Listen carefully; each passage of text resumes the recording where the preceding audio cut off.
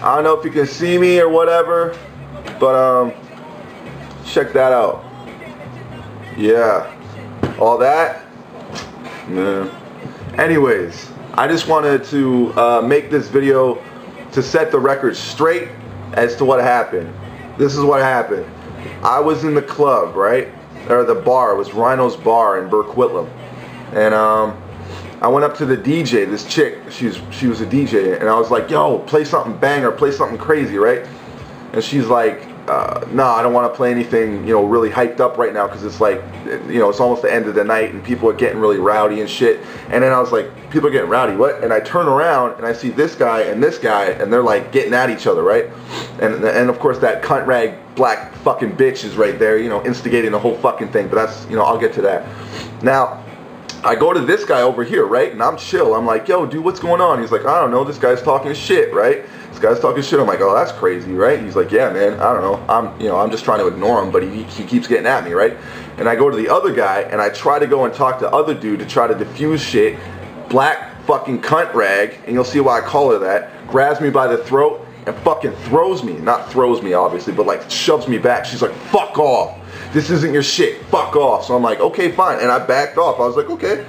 And then my buddy Mark, who runs pretty much the whole CDL, he comes over and he's just like, yo guys, what's going on? You know, no trouble. He's just trying to diffuse it, right? We're not looking for any trouble, right? And then I'm like, oh, and you know, it's all right. You know, but you know, this chick over here, she's like instigating shit, right? And then she's like, what? And then she goes and she tells dude who sucker punched me later, she goes and tells him something. I don't know what she told him. You know, maybe that I hate his sister or some shit. I don't know. Something that I don't even know the dude, right? So he comes over and he's like, that guy. And he points to me. And me and Mark are both like, me? Like, what? So he's like, outside. So Mark's like, yeah, let's go outside and we'll just talk about it, right? And we were going to go blaze a joint with him and just chill, right? So I was like, okay, let's go outside. So Mark's like, yo, just let me go outside first. I was like, no, let me go outside, man. I'm a man. I'll go out and I'll talk to him, you know, like man-to-man kind of stuff, right? And Mark's like, just let me go first. And I was like, dude, don't worry about it. I'll be fine, right? Just let me go out first. And so I go out first. As soon as I step out of the door, I see dude. I'm like, hey, man, so what's the bam? And all I feel is bam, bam, bam, bam, bam, bam, right? And then, you know, a buddy of mine, Byron, he pulls him off, right? And then I have blood all over my face, right? And I can't see shit. And I'm just like, what the fuck is going on, right?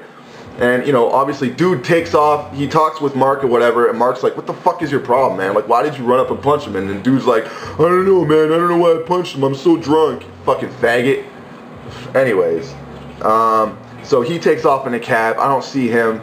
And, yeah, that's what happened, man. I didn't start shit. I didn't even put my hands up like this. I walked out like this.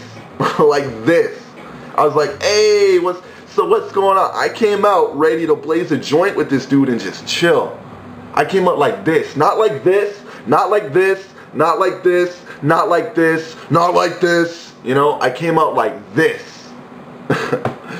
And even his best friend, I think is his best friend, was like, yeah, he ran up and sucker punched you. And the best thing is he sucker punched me with a ring on, as you can see. But that's the story right there. And why I call that bitch a cunt rag bitch is because she started the whole thing. She probably told him that I said something when really I didn't even say anything about him. I didn't even see him. I was trying to get to him and be like, dude, why are you guys fighting, man? Just like chill out, you know?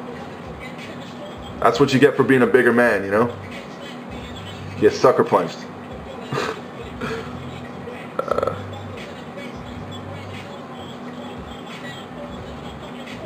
I don't know, I just can't think of anything else to say, really.